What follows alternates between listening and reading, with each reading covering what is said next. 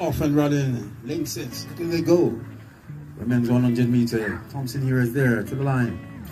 Sprinting. Thompson Herah to the line. What's up, viewers? Welcome back to the channel. So Elaine Thompson Herah ran her first 100 meter a short while ago, and this was at the J3's All-Comers Meet, where she clocked a time of 11.23 to open up her season in the 100 meters. Definitely, it's not the best of times or the fastest time, but definitely it's a start because we haven't seen her all season over 100 meter except for that 200 meter that we saw where she got beaten by Melissa Jefferson.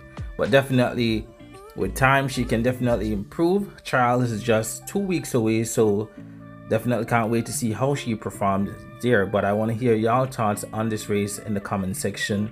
11.23 is the time that she clocked in this one. Viewers, that's all for today. Thank y'all for watching. Leave a like on this video, also subscribe, that way y'all get all the updates in track and field.